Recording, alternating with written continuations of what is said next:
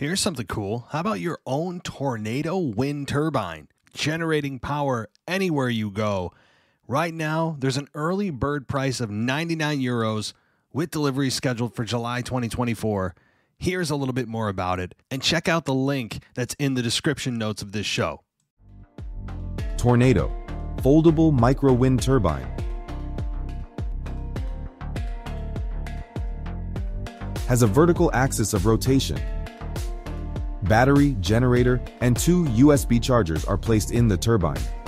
Savonius rotor with booster dome, top mounted. Turbine Tornado is compact and can be taken with you on a trip. Assembly and installation take only a few minutes. Tornado captures the wind's power and converts it into electricity. Built-in 12,000 milliamp hours battery is wind charged efficiently. Tornado folds up quickly and easily and charges 2 devices at the same time.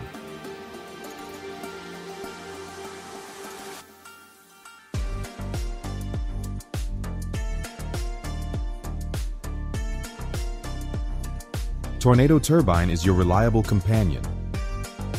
1/4 inch standard thread allows the use of accessories and install the turbine exactly where the wind is strongest. You will always be in touch with the Tornado turbine. A unique development of the Sova Lab team. This is WWE superstar Drew McIntyre, and you're listening to the WWE Podcast. The champ is the one that everybody wants, me. Is going to WrestleMania. Claymore. Austin 316 says I just whipped your ass. This is my iron. You're going to acknowledge me. Time to talk Monday Night Raw. And what a Monday Night Raw it was. Things have picked up in a big way. And I kind of had a feeling that they would. You know, you're coming off of a PLE that is still kind of attached to some of the things that went on at WrestleMania. And it wasn't an eventful Clash at the Castle. It was a bit subdued when it comes to surprises and booking. It wasn't exactly a mind-blowing event. And after WrestleMania, you know that booking is going to be just a lot of safe decisions, because a lot of the decisions you make at WrestleMania should stick. And if you change that a month or 2 months or even 3 months after, it's kind of an admission that things aren't working. So, you know that after WrestleMania for the first few months, you're not going to get a bunch of change. Okay, we had the women's tag titles change hands. Who cares? Until they show us consistent respect for those belts, I don't have any. I want to, but I wouldn't call that a real change or a real shakeup. But now you have a Monday Night Raw that I think has ushered in the post-WrestleMania 40 season, where we can start looking to SummerSlam. And yes, by extension, WrestleMania 41 in Vegas.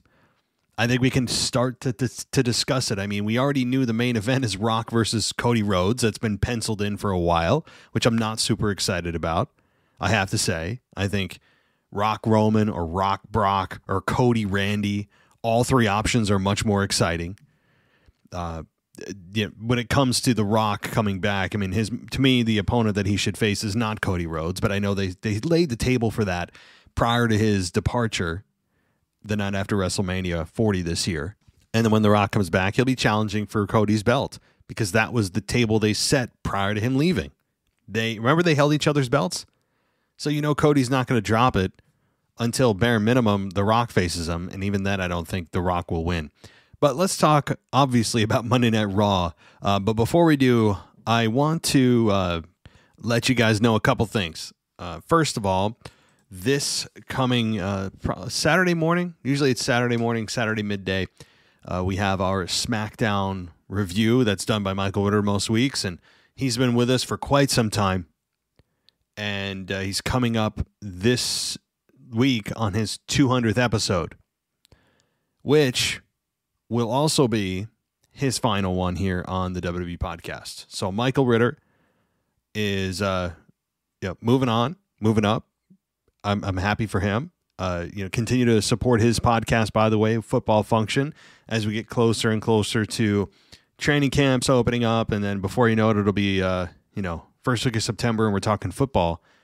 Check out his podcast. Give him a follow over at Football Function. But so he will have his final show here on this weekend. This SmackDown will be his final one. And that means a spot's opening up. And I know there's some contenders. And, I'd like to extend an invitation to those of you who maybe are passionate about wrestling, or you're an experienced podcaster, and men and women. You guys know I'm all about trying to get women on the show, because I think it's a fun thing to do when you don't hear a whole lot of shows that have women's perspectives on wrestling, because most of the fans that watch wrestling are men.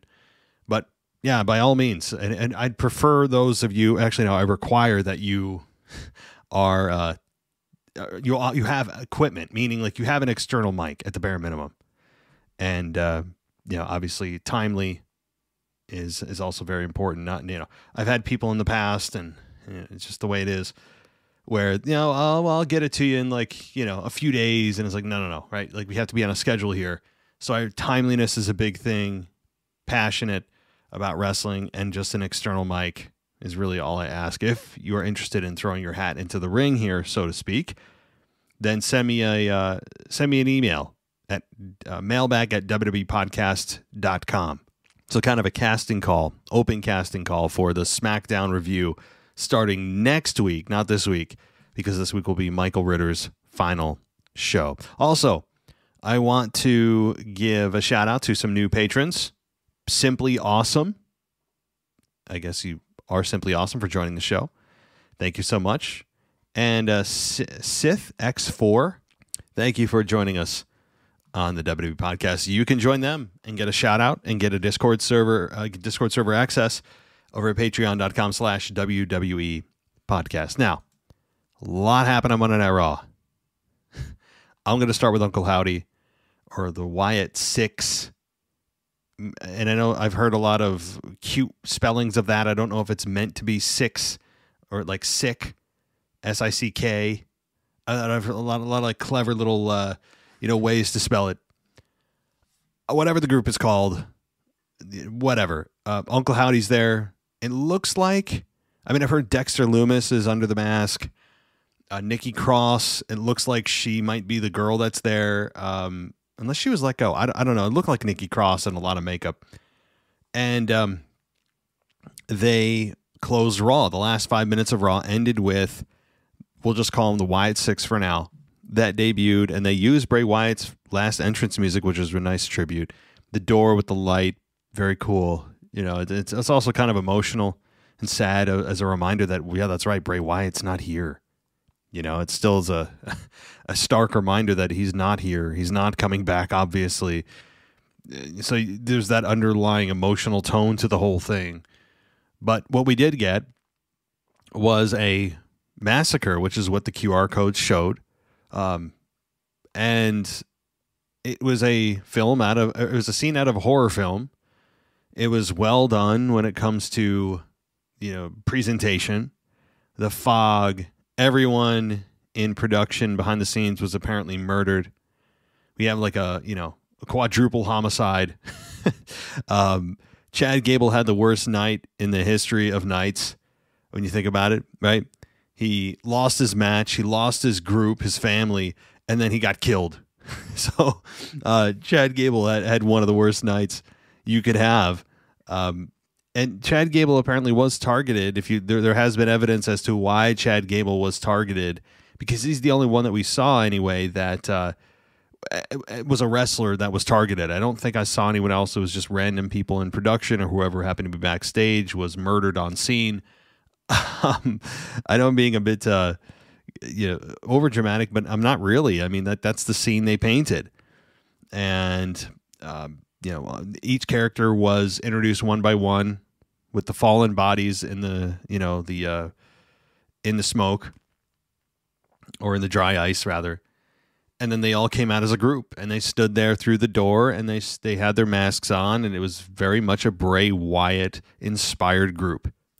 And I know there's a lot of people that were expecting me to come on here and, completely rip what we saw, because it is a bit preposterous that they're talking about, even on air, oh my God, he looks like he's killed him. I mean, they've moved into strong language that we haven't heard in a long time on programming, if ever. Even, didn't Pat McAfee say the a-hole word on television? I mean, is this really PG anymore? Can we cover it under what TV PG guidelines are? Yeah, it has certainly expanded what it is. I mean, if this is TV PG, what's TV 14? Just outright pornography? Outright just mass killings? I mean, if this is TV PG, this is a much different TV PG than I have and was used to as a kid. But anyway, so I know there's a lot of people who expect me to come on here and just rip this and how hokey it is and it's ridiculous.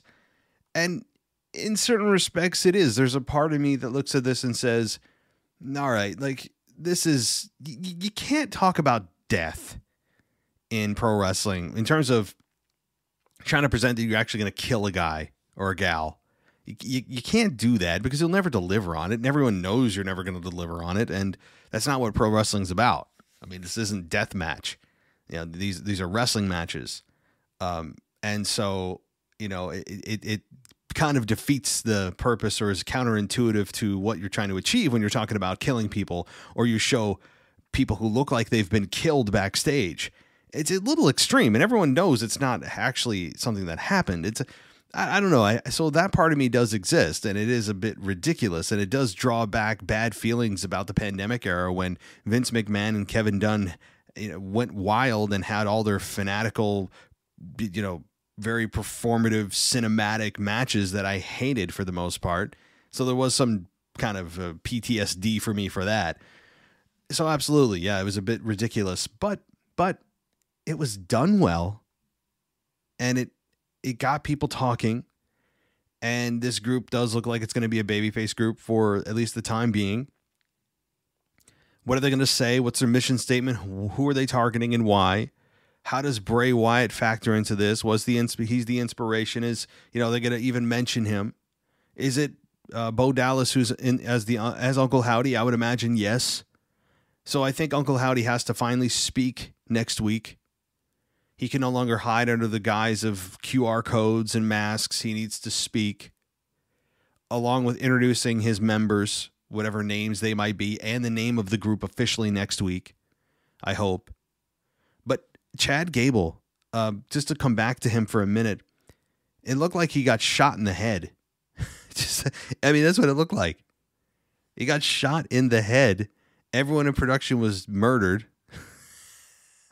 So I kind of laughed at that. I did roll my eyes a bit, but poor Chad Gable, who had a hell of a night, and we'll get to him and Otis and his kind of turn on Gable that really isn't a full turn yet in a little bit. But, the Uncle Howdy stuff, just to kind of put a bow on that part of the show anyway, I'm not a fan of the cinematic piece of wrestling when it comes to trying to pretend that somebody's actually dead when clearly they're not, right? I mean, you don't bring death into wrestling unless it's obviously someone who passed, and then you have tribute shows. That's fine.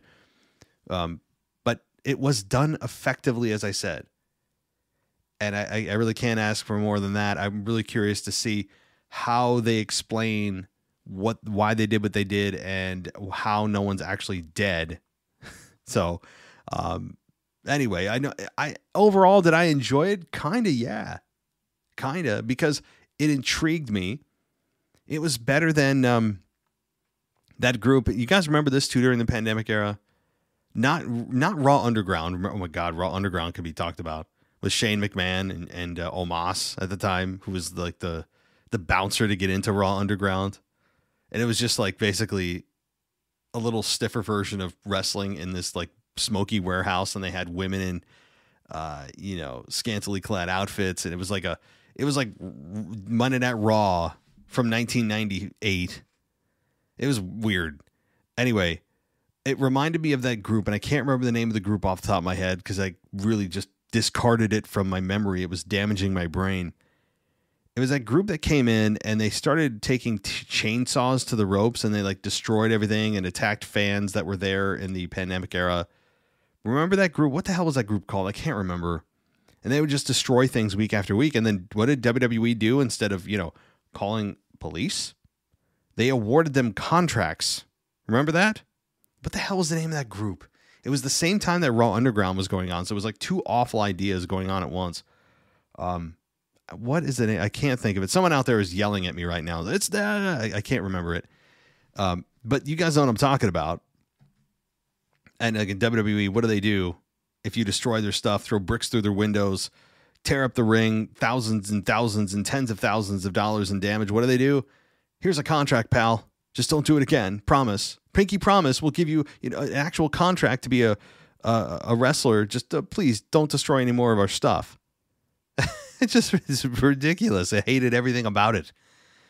But it had a tiny bit of that vibe, a concern at the beginning, and then I realized that Vince McMahon's no longer there, so I think we'll be okay.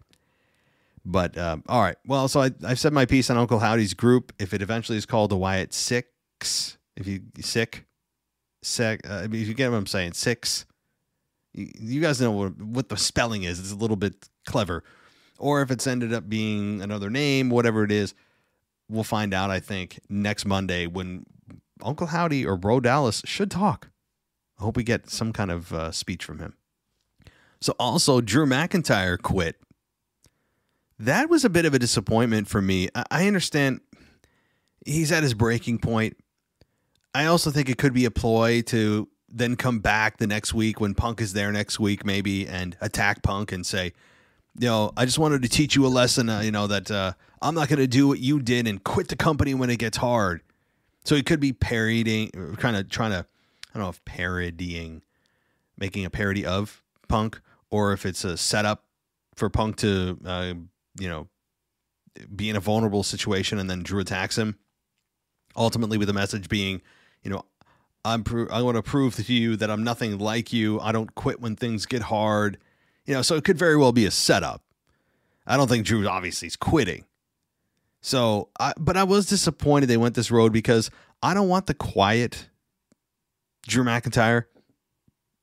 I don't want the Drew McIntyre that's just doesn't have words. I want the Drew that's out of his mind, and we were promised that it would be must-see TV for Drew, and it was anything but. Even Michael Cole was like, what? And I'm sitting at home like, okay, yeah, it's a little bit of a swerve, but I want to see Drew McIntyre absolutely lose his mind, and we got the opposite. So, like, I understand we're still chapters away from the end of the story, and he could come back next week and bloody Punk and all that kind of stuff, and we're okay, now we get it. It just was a little sorry guys, I can't talk tonight. It was a little bit disappointing that we didn't get it last night on Raw with that McIntyre who was poised to blow his top.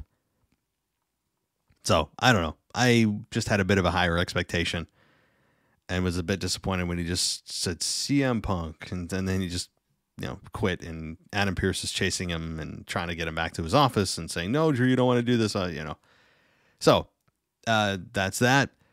We also got the return of Seth Rollins. I won't say Seth freaking Rollins. I don't like saying that. I think it sounds cheesy. Never been a fan of that. Seth Rollins, who looks good. I like his outfit.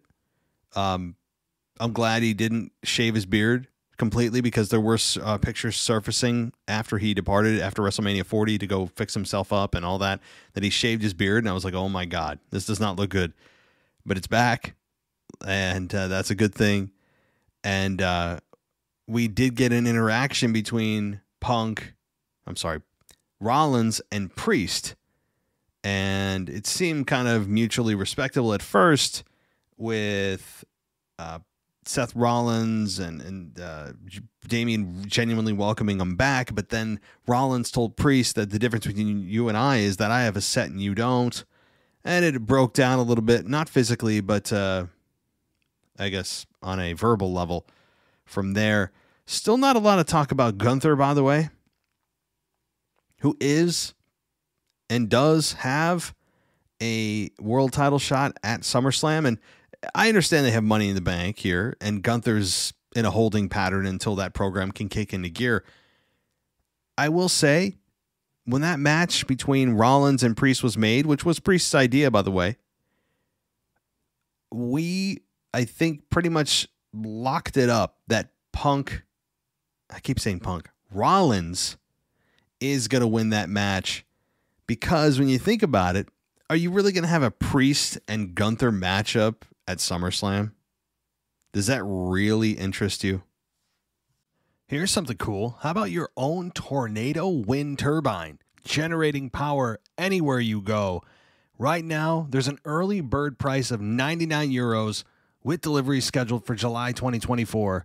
Here's a little bit more about it, and check out the link that's in the description notes of this show. Tornado, foldable micro wind turbine. Has a vertical axis of rotation.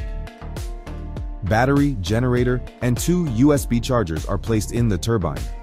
Savonius rotor with booster dome, top mounted. Turbine Tornado is compact and can be taken with you on a trip. Assembly and installation take only a few minutes. Tornado captures the wind's power and converts it into electricity. Built-in 12,000 milliamp hours battery is wind charged efficiently. Tornado folds up quickly and easily and charges 2 devices at the same time.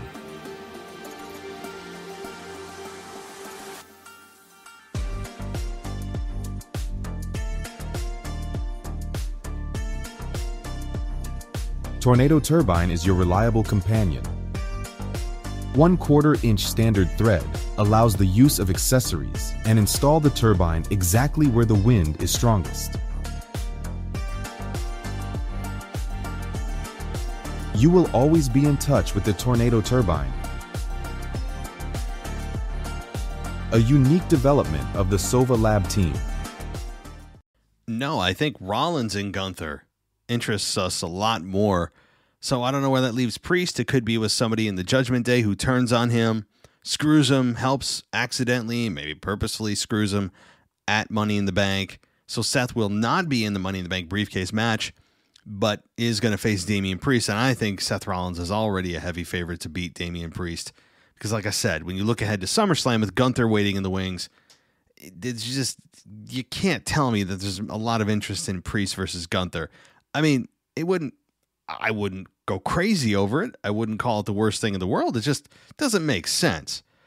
I mean, people want Rollins and Gunther, and I think we're going to get it at SummerSlam with Rollins as the world champion, which, as you project out even further, I don't think Gunther would win that, because Seth would have just won it at the PLE before. And then at that point, McIntyre and Punk might be starting to conclude their program or be closer to it. And once Drew and Punk conclude their program after SummerSlam, then you have Rollins and Punk who have yet to get back to their program. And when Punk goes back to Rollins, Rollins is still world champion. You have a Punk versus Rollins world championship matchup that could take place as soon as, Crown Jewel. They love that. I think that's in October or November. And maybe they wait all the way to SummerSlam, or rather Survivor Series, or even probably beyond, because Survivor Series is all about War Games. They might wait until Rumble, or they might wait until WrestleMania before Punk and Rollins cross paths again. But it does seem like Rollins, if and when he likely wins it from Priest at the Money in the Bank PLE, that Rollins is going to hold it a while until Punk is ready to come into the fold. So just my projection out for several months there with the world title picture. It seems kind of that's the way they're going. So those of you that are enjoying Priest as world champion, and I'm one of them, I really have enjoyed his run. Surprisingly, really enjoyed it. I wouldn't mind if it kept going, but knowing WWE, and it's a business, they have to put on the biggest matches, or they should be trying to. Priest probably should drop it, even though he's been a really fun champion, more than I expected. But anyway, I know there's a lot that could happen between now and SummerSlam, but just wanted to give you my thoughts on as I said, the world title picture. All right, so what else is or did happen on Monday Night Raw? Again, we got Money in the Bank qualifiers that started, and we'll get to that. I'm just reading a rundown of Raw to make sure I didn't miss anything big here. We got Chad Gable coming out, and it ended up being Chad Gable versus Braun Strowman, and Chad Gable got beat pretty handily in 6.5 minutes. I wasn't a fan of that because, look, I know Braun Strowman is a big guy. He's one big SOB. He's strong, much stronger, much heavier than Gable. But Gable's been on the rise for quite some time. Nearly beat Gunther, for God's sakes, several times. And yet he gets pretty much handily beaten by Strowman. I wasn't a big fan of that. Also, since when did Braun Strowman become our moral overlord? He's all about making sure bullies don't bully. Yet he's in a match with Chad Gable in which Chad Gable is sorely, severely oversized. He continues to pick fights with the Judgment Day. He's the one that has started that. I don't know what his beef is with the Judgment Day, but that's all Braun Strowman has seemingly done is pick on the Judgment Day. And pick on the Judgment Day. And pick on the Judgment Day. And attack the Judgment Day unprovoked. And yet, Braun Strowman is the one who's the defender of the innocent? The defender of people being bullied? Is he the one to really say that? Not exactly in a position to stand on some kind of moral high ground. But I don't know. Maybe it's just my not really a fan of Braun Strowman, if you can't really tell. Again, I respect his in-ring work. Because I continue to say this. I really don't want to disrespect his work for the size he is. He is very good in the ring for what he should be able to do.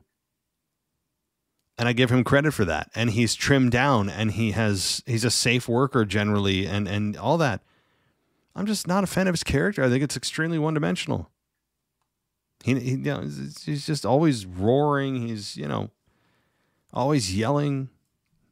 He runs around the ring, and we're supposed to believe that somehow he gets more speed by, running in a square-shaped pattern. Figure that out, by the way. You don't gain more momentum by running in a pattern shaped like a square. You know the way that you get the most momentum? You run in a straight line. But we're supposed to believe that he picks up more momentum the longer he's running around the ring. So, I don't know. I'm not ever advocating for Braun Strowman to be released. I think he is an asset to the company. He is. He is an asset to the company, but I'm just not a fan of his character. It's as simple as that. It's as simple as that. And I think there's some major flaws in his character, and I think he's genuinely unlikable. But that's all my opinions, of course. So Braun Strowman beats Gable, and then, after the match, something's going to happen here because Gable lost again. He ordered his minions or pledges or pupils or whatever you want to label them as into the ring, and Gable shoved Tozawa, and Maxine came in between both of them, and Gable took Dupree's crutch, threw it to ringside, and forced her to leave without her crutch, which is really funny. I mean, he's such a perfect jerk. Otis then helped Maxine out of the ring, and then Gable slapped Tozawa like flat out. And then Otis turned around and looked at Tozawa, and Otis shoved Gable to the mat, ripped off his t-shirt. The crowd popped really big for this, and Gable is begging for mercy in the corner, but Otis left. And the fans were chanting for Otis, and he helped Dupree and Tozawa to the back, and that was it. So I don't think that we have a real turn yet from Otis, and I know there's some belief that Gable could be joining forces soon with Julius Creed, Brutus Creed, the Creed brothers, and Ivy Nile, I think that's a very good decision. Because Gable could say that he's found some real new students, that he's got a real family that obeys him and respects him. I mean, it's not over by a long shot. But I would have liked Otis, if this was determined to be the turn, quote unquote, this is where Otis finally snapped. If this is really, if that's it, then this is a big disappointment. I know they're going to have tag team matches and several variations of matches moving on, but if this was the moment, because they're all about moments, if this was to be the moment that Otis finally snapped on Gable, it left a lot to be desired. And again, it's not to say that they can't have a lot of matches down the road with tag teams and 6 women and having Maxine and Ivy Nile face off and all that. You could do many combinations with the Creed brothers and with Akira Tozawa and with Otis and Gable. Of course you can. But again, that moment that happened last night was the moment that they've been building to, that you've been wanting to see, that the crowd's been asking to see and chanting for. And you can't get that moment back. You would have liked to have seen, if this was really the moment, and I think it was, because it's hard to duplicate this again, then it's a bit of a womp. Because it could have been better. Otis should have laid the smackdown all over Gable. And then that's when Gable goes and recruits some new pupils and gets his revenge on Otis next week. But you, at least in the moment, have that moment. So, I don't know. Gable deserved to get his ass beat there, and then he comes back and gets his heat back the very next week. But again, at this point, the way he left Monday Night Raw, with Gable being just weirdly sidetracked into the Wyatt 6 assault, it looks like Gable should be, we should be having a wake for him next week. He looked like he got shot in the head. So a weird turn of events for Gable. All right. A lot of recap from not just Clash at the Castle, but also the Liv and Dom stuff. And Liv stole Dom's vest, and then she asked Dom, if you want it back, you'll have to take it off me. And Liv's playing her role just perfectly. I will say Dom, when he, was trying to search for his vest, does he not watch the show? I mean, the show that you're on would have revealed to you who has it and where they are. But so it's kind of a weirdly timed thing when he saw Liv and he's like, oh, I was like, you're the one that has my vest. It's like, dude, if you just watched the show 5 minutes earlier, you would have seen, but fine. I still love this storyline. Dom is eventually going to cave here if he already hasn't. I think that this whole thing has been very well executed by Dom, especially by Liv, who is the breakout star here, who has seemingly finally found her footing as to who and what she is. This version of Liv Morgan is the sweet spot. She's undershot it, overshot it. Now she's kind of, I think, where she needs to be character-wise. It's the right amount of seduction for what her character is doing. And by the way, her character is only doing this to get at Rhea Ripley. This is not doing a seductive character for the sake of seduction. There's a evil intent behind it. So those of you that are saying, well, I thought you wanted women to progress and move. Yeah, I do. But there's a way to do sensuality and seduction that isn't overtly sexual, right? There's a way to do it, and they're threading that needle perfectly here. Liv isn't coming out in stripper clothes and wearing potato sacks. There is a way to be sensual with your look, with your voice, with your eyes, that don't always require the superficial version of sensuality that we look at today and think about today, which is just how much skin is she showing? How much ass is she showing? Are her boobs out? So this is a very, I think, deeper sensuality that she's showing. And I really appreciate that. because it tells a better story with Dom and Liv than the superficial version of what, a lot of us think about sexuality and sensuality today. So, little nuance there, but I love this story. The key card from last week, Finn is claiming he kept it to protect Dom, and then Damian catches Dom unzipping Liv to get his vest back. It's all just, again, very well done. All right, his purple cow vest, by the way. Oh, God, it's great. So, okay, we get Io Sky versus Kiana James versus Zelina Vega in a triple threat qualifying match. I guess they're going a lot of triple threats for the Money in the Bank ladder match, which is fine. For the women's Money in the Bank ladder match, and let's see, there are going to be 6 entrants, by the way, into the Money in the Bank ladder matches. And we ended up getting Io Sky winning after she defeated Kiana James and Zelina Vega in 8.5 minutes. And it was because of Liv Morgan, who walked out and distracted Vega, and James knocked Vega to ringside, and then Sky hit James with a Meteora and then hit her with the over the moonsault and scored the victory. So good. I mean, it's a fine triple threat. Not much more to say there. Now, let's see. We got our screaming Intercontinental Champion, Sami Zayn, coming out and said he was proud to walk into Corpus Christi still the IC champ, and said that Gable didn't make that easy, and in so many words said he's moving on from Chad Gable. And Braun Breaker came out, which, by the way, can this dude please get some new entrance music? He needs it desperately. Braun Breaker, for all the impact he's had, needs entrance music in the worst way. It's not catchy. It's not annoying. It's not anything. It's just there. It's like the background music to a video game. It's not nothing.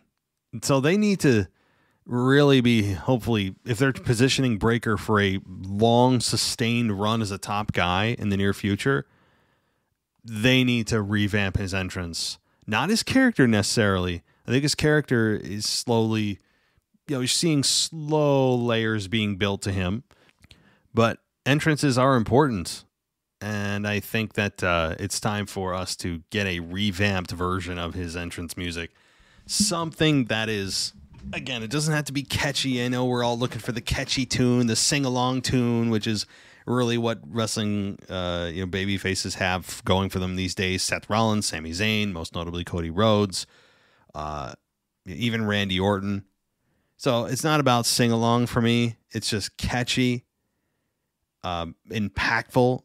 It's just like someone took El Generico and gave him his his entrance music. So anyway, Braun Breaker came out and said he didn't have much to say because Zayn knows what he's there for and what he's capable of doing. And Zayn spoke about the bodies he's left.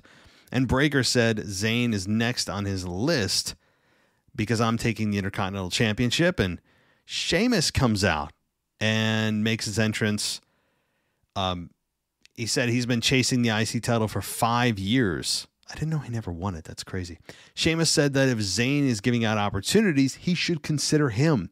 Sheamus told Zayn he's coming for the title, and this led to a match between the two after some more trash talk, and that would happen later in the night to see who would face Sami Zayn for the Intercontinental title. All right, well, then we get Dragon Lee versus Carlito, which ended with Carlito beating Dragon Lee in 8 minutes. But again, Liv Morgan came out in the purple cow vest, and Zelina Vega came out, shoved Morgan into Dom, and Wild tried to pull Vega away and then got into it with Dom, who shoved him into the ring steps, and Ray threw punches at Dom, and then Lee went to the ropes and was tripped by McDonough. Carlito hits a backstabber on Lee and then got the victory.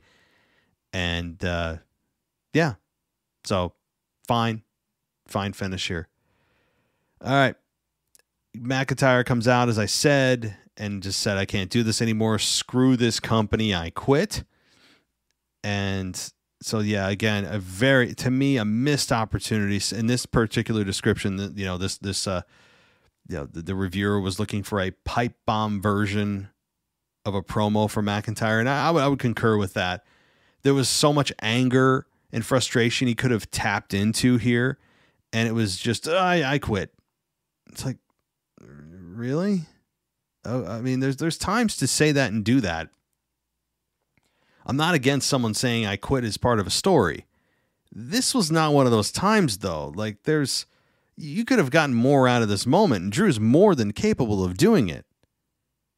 So again, I don't agree with how this was done, but I'm still absolutely intrigued by when McIntyre returns. I mean, obviously it's a ruse. He didn't actually quit. He's going to attack Punk and then use this against Punk and all these things, and that's fine. But boy, you had a perfect setup, and it was even advertised as such that it's must-see TV tomorrow night. Can you imagine what Drew's going to do? And Drew's like, yeah, I'm out. It's like, what are you talking about? You're out. What do you mean you're out? It's just disappointing from my perspective. All right, Dakota Kai and Kairi Sane versus Caden Carter and Katana Chance. And this match, as every single Monday Night Raw, any tag team champion or any tag team match with the women that doesn't have anything to do with anything lasts 2.5 minutes. That seems to be exactly the case this week too. It's just 2.5 minutes with Caden Carter and Katana Chance beating Dakota Kai and Kairi Sane. Fine. I mean, I hate to say it, but whatever, because there wasn't a whole lot of urgency with this match. It felt very much like a filler, very much like a check mark in the box that they had a women's tag team match. Yeah. So, all right, we get Braun Breaker versus Sheamus, and I really enjoyed this. You know, Sheamus has gotten himself back into a leaner, meaner version of himself. There's no longer burger after burger after burger, as McIntyre famously put it several weeks ago. Physical match, fun match. The announcers putting over Breaker constantly is actually, I mean, I understand why they're doing it. I mean, talking about how fast he runs the ropes and how explosive he is. And I mean, I have no problem with that. You know, that's their job, is to put over talent. And giving us those stats is very interesting, you know. But Sheamus ended up, well, not winning, but it was a no contest. In about 13 minutes, this match went into a no contest because we got Ludwig Kaiser showing up and pulled Sheamus out after he was just about to go for the bro kick. And then, you know, Kaiser ended up slamming Sheamus's bad knee into the ring post, and the referee called for the bell. And Sheamus got the better of Kaiser, and that's when Breaker ended up spearing Sheamus. He ended up eventually also spearing Kaiser. So Breaker had another spear-filled night. So yeah, it made sense that honestly we didn't get a clean finish here. Sheamus just returned. You can still get some mileage out of him. And Breaker is a guy that does not need or should have a loss on his record right now. So Braun Breaker has been billed as the guy that is destructive. He's not Goldberg, for everyone else, by the way, mentioning it. He's not Goldberg. Goldberg had as many moves in his arsenal as I have hairs on my head. Okay, and if you see the logo of my show, I think that should answer your questions about how many moves Goldberg had. But the spear, I will say too, the spear is becoming the super kick in some respects, where it seems like we have everyone using it now. I would cool it with the spear. Braun Breaker should be the only guy using it. I know Jey Uso does. He's a big star, obviously. One of the faces of Monday Night Raw. And now we have Braun Breaker using it. There's someone else that uses it too. Obviously, Roman Reigns uses it as a finish. And it's an impactful big move, but it feels like slowly people are adopting it here. But all right. So, well, we did get a promo, by the way, from Karrion Kross and Scarlett. Kross spoke about his recent dealings with Kofi and Xavier. And Kross said he was thinking about doing something really out of control, but then Scarlett came up with an idea to do something that wouldn't result in him going to jail. And Kross challenged Kingston or Woods to face him in a match with no one at ringside, and Cross said he hopes it would be Kingston, and added that Kofi would rather have Woods in the back anyway. So, yeah. I don't know. I guess they're trying to talk about a potential split with the New Day. Honestly, I don't even care anymore. I just want them off my screen. I mean, I don't know how to say it any more than that. All right. Cole also announced that Drew deactivated all of his social media accounts after announcing he quit. So they're trying to make this a little real, I guess, but ultimately Drew is, of course, going to come back and attack Punk. I appreciate the commitment, though. Jey versus Rey versus Finn. This was a Money in the Bank qualifier for the men's side of things. So again, we have EO as one of the competitors of the women. The men was about to be decided here as far as who's going to be the first competitor in the match, and it ended up being Jey Uso, who wins in about 16 minutes. And really fun match for all three of these men. 619s everywhere. And, 619, you get a 619, and you get a 619. It was all over the place. We did get Dom showing up, and, I don't know. It felt a very Judgment Day-ish kind of finish here. But Jey getting the victory was the right move. Jey was the first one to talk about Money in the Bank several weeks ago before he even clashed at the Castle. Jey, I think, right now is a heavy favorite to win the Money in the Bank, as he should be. Because think about this. As you move forward, if my plan does come to fruition, where Seth wins against Priest, becomes world champion at Money in the Bank, and I think he will, you then have... you have Jey Uso looming, but again, you have a year to cash it in. And you have Seth Rollins, who is world champion, likely if he wins at Money in the Bank, he's probably going to keep that for at least through Survivor Series to the Rumble, maybe to WrestleMania. And then you can have Jey Uso maybe cash in on the heel that ends up beating Seth Rollins. Maybe it's Gunther. Maybe Jey Uso eventually cashes in on Gunther. I don't know. A lot of scenarios. I know I spiderwebbed into possibilities here, and you never know what's going to happen. I mean, we don't even know the other 5 competitors yet. Jey is just one. So, all right. So we have, again, aggravated assault occur after this. I mean, it was a fun visual, but you can't think too hard at all about this if you want to enjoy it. I just hope they don't go on this tirade of actually trying to kill people, or that they make everyone bleed all the time. I appreciate the resurgence of blood, though. I have to say, I'm a big blood fan when necessary. But I just hope they don't go and try to actually kill people every week. It'll become laughable. You can get away with it once, and next week you can say that, several staff members were hospitalized, including Chad Gable. Everyone's in stable condition. Everyone's expected to make it. Some broken bones, right? Like, you can make it like everyone, everyone that was shown was knocked out, not killed, but there were blood splatters, not just on Chad Gable, but like on several like areas of the backstage area where Gorilla is. There were several blood spatters. So, I mean, I don't know how they're going to explain it, but I'd be cool if they just said, that no one's in critical condition, that, everyone's hospitalized. Make up something.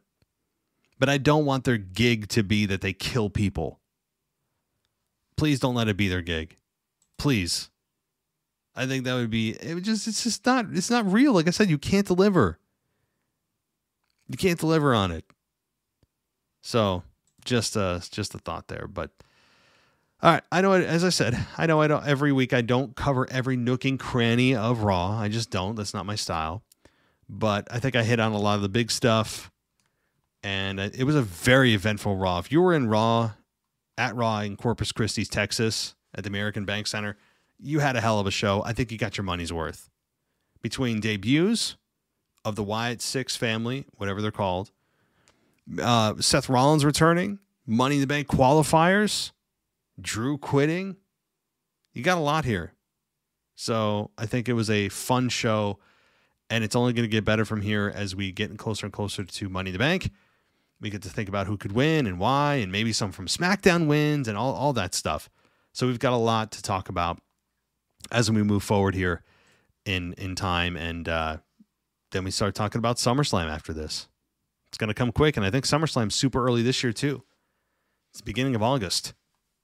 So you're going to blink and summer's going to be over. Honestly, when SummerSlam comes, you know it's the end of the summer. Because SummerSlam, it's August always. And you're like, well, there goes summer. It's over.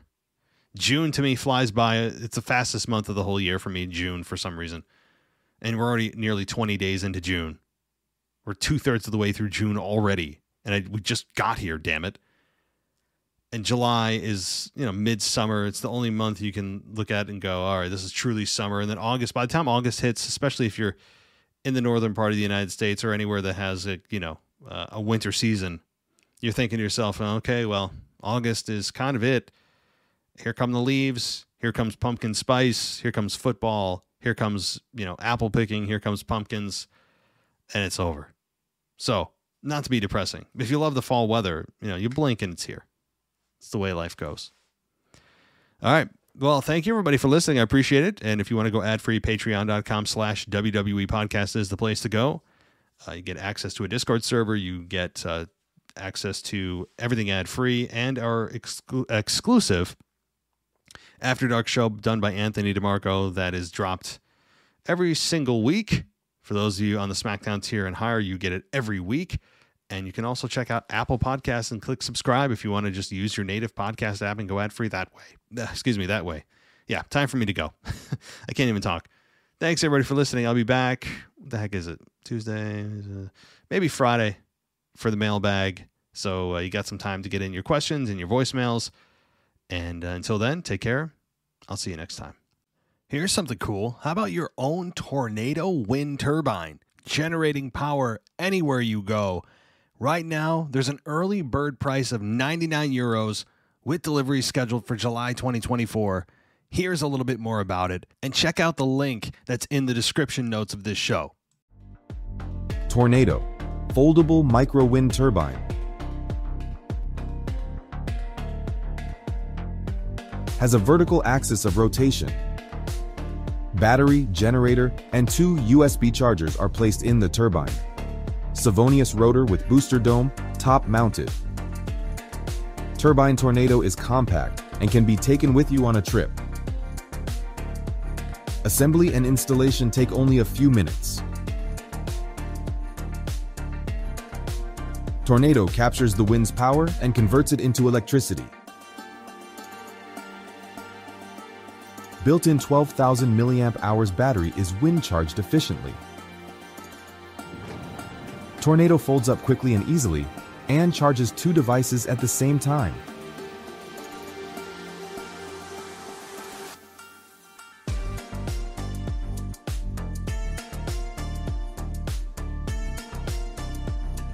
Tornado turbine is your reliable companion.